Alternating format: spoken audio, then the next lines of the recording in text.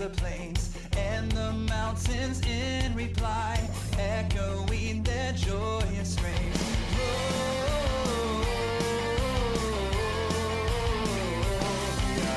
In excelsis Deo.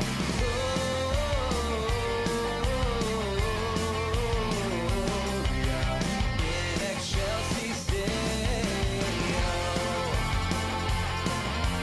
Dashing through the snow in a one-horse open sleigh, over the fields we go.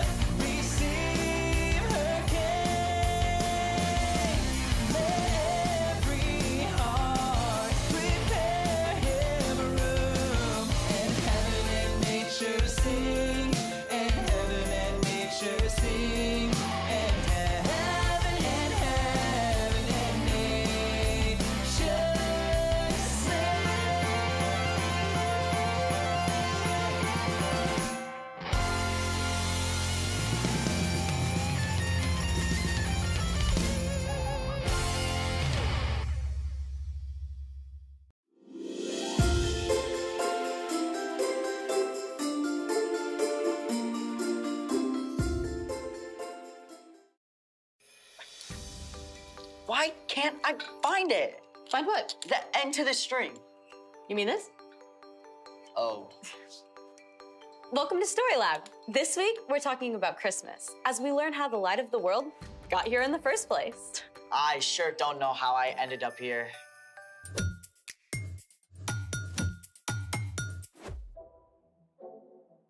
Hey, I'm Skylar. And I'm Sebastian. We're talking about Christmas, which is celebrating Jesus, God's greatest gift. We're also still decorating our Christmas tree. Hey, should we plug these in?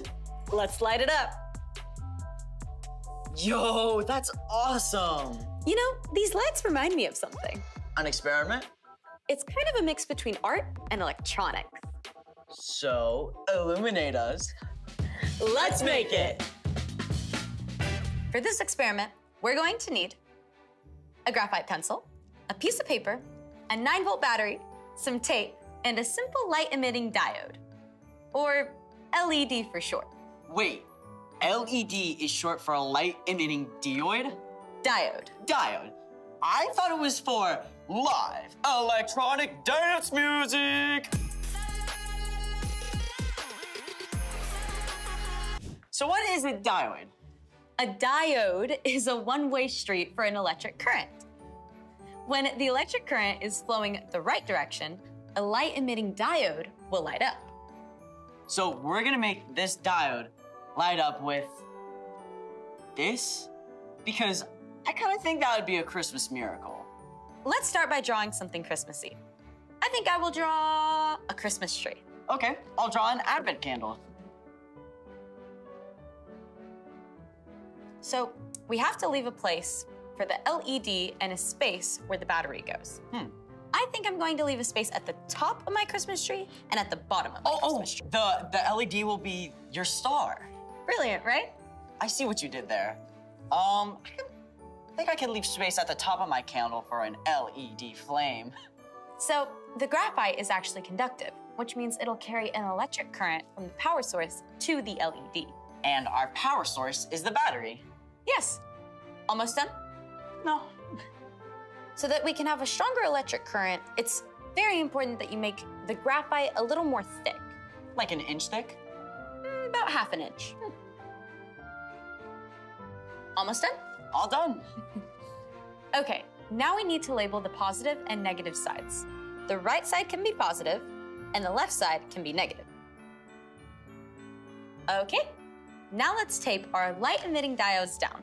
Light-emitting diodes, that is just fun to say. The longer side of the LED is the positive side.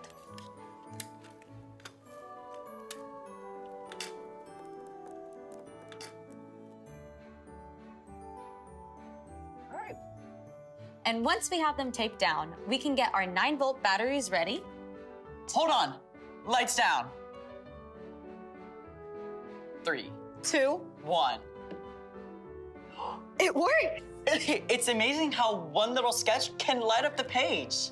Speaking of light, it's time for... The story before the story. Today, we're in the 3rd book of the New Testament, Luke. God had a plan to bless the whole world through one family, the Israelites. But God's people kept turning away.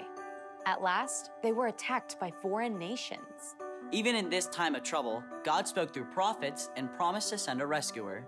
Then, after hundreds of years, God sent an angel to an ordinary girl named Mary and told her she was going to have a very special baby, which is where our story starts. Take it away. Hey everyone, I'm Erica. Mary and her husband Joseph began making plans for the new baby. But the land where God's people lived had been taken over by the Romans. Because of this, the Jewish people had to pay taxes to the Roman government. From time to time, the Roman ruler would order that all the people be counted and their names recorded. This is called a census. More people, more money. Count them all so we can squeeze every last denarius from them. All persons in the province of Judea must return to their family home to be counted for the Roman census. When Joseph heard this, he was a little nervous. Joseph wasn't too excited to tell Mary she had to go on a journey when she was going to have a baby. But they had no choice. And do you know where Joseph's hometown was? Of course, Bethlehem. Mary and Joseph were living in Nazareth. Bethlehem was about 80 miles away. 80 miles is a long way to walk, especially when you're ready to have a baby. The journey would have taken close to a week, so they would have had to sleep on the ground at night. How are you feeling? Let's say camping isn't my favorite right now. It's likely that Joseph had family living in Bethlehem. He and Mary may have planned to stay with relatives when they arrived. But once they got there, no one had any beds available. And so Joseph and Mary ended up in the only place there was still room, with the animals. Imagine sleeping in a small room with a bunch of farm animals. It was kind of like that. And while they were there, the time came for Mary to have her baby. He's so perfect. We'll call him Jesus. Mary swaddled baby Jesus and laid him in the feeding trough, or manger, because there was no cradle. In the midst of all that mess, Mary and Joseph chose joy. They knew that God had kept the promise to send a rescuer. And as they stared at Jesus, they knew he would be great. He would be called the Son of the Most High, and his kingdom would never end. The end. Or is it a new beginning?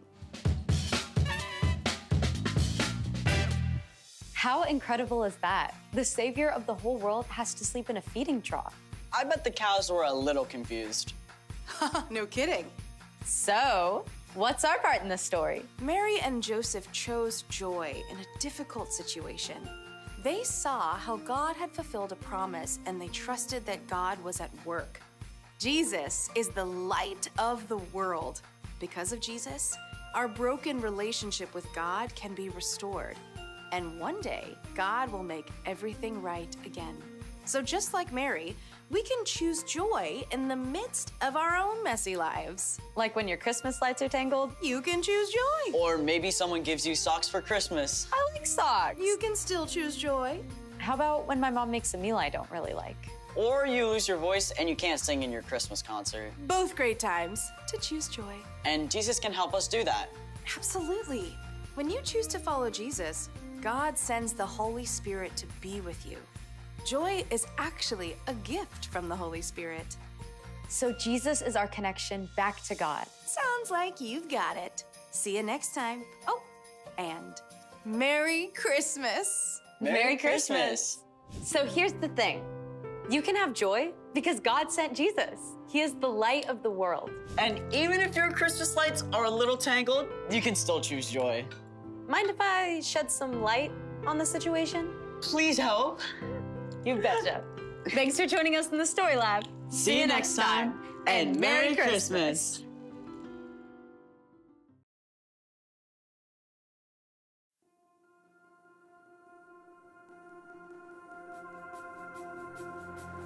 In a moment, everything changed. On a silent night came the promised child in a stable so humble and poor. Unto us was born the Savior of the world. Love came down. Hope was found, a star lit the sky. The angels cried glory. Light broke through the darkest night. Hope is alive. Hope is alive. 'Cause love came down.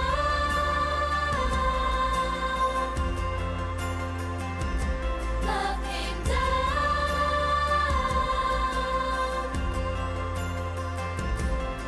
In a moment, peace broke out. Now the Prince is here.